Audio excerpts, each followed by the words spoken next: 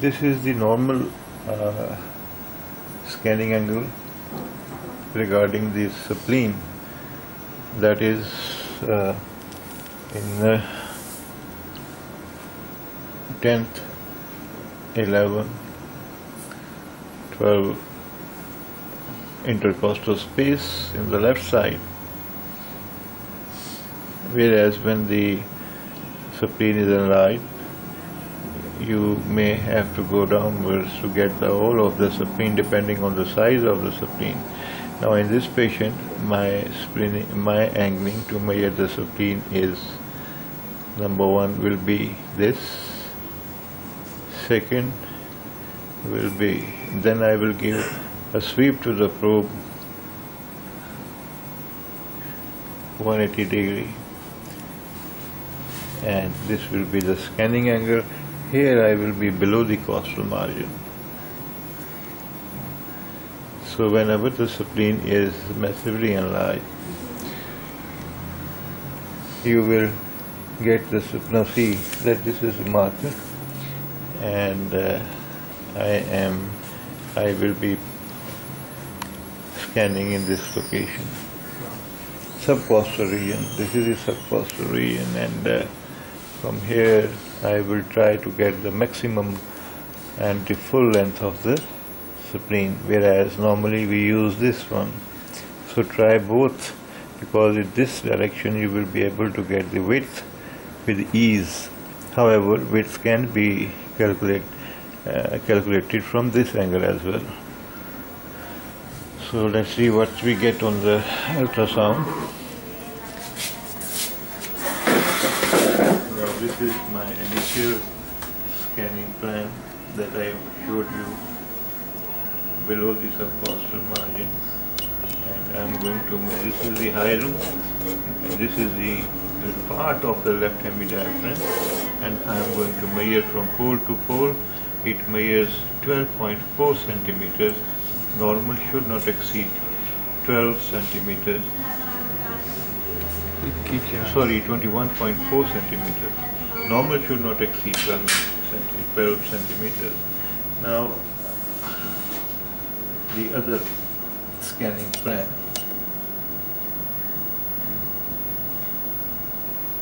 Now, in this plan, this is the diaphragm, and we measure from pole to pole, we get 20.8 centimeters, 12 centimeters being normal.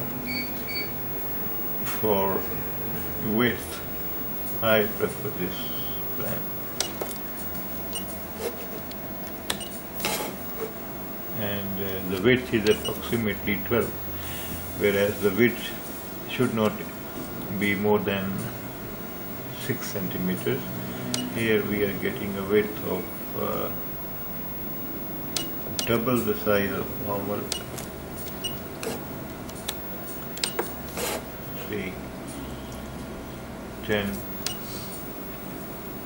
So to try to get multiple measurements and then get an average whenever the spleen is massively enlarged.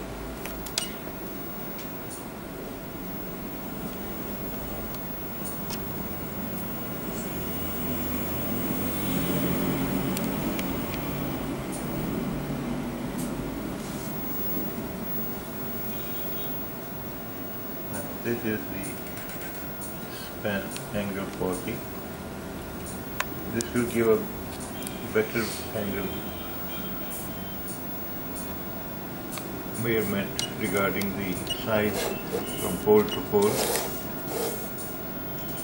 Again 21.2 centimeters, and in this direction.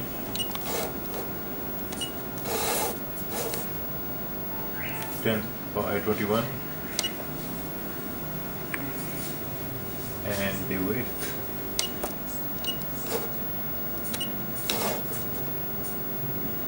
is something around 11 centimeters. So this is an enlarged spleen.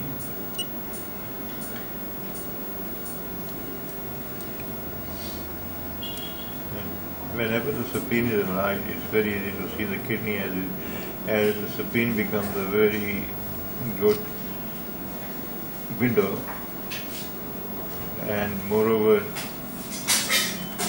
whenever you place the probe subcostally and you straight away get the left kidney,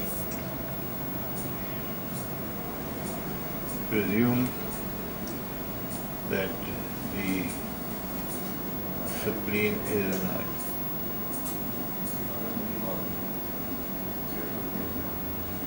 Okay. Fine.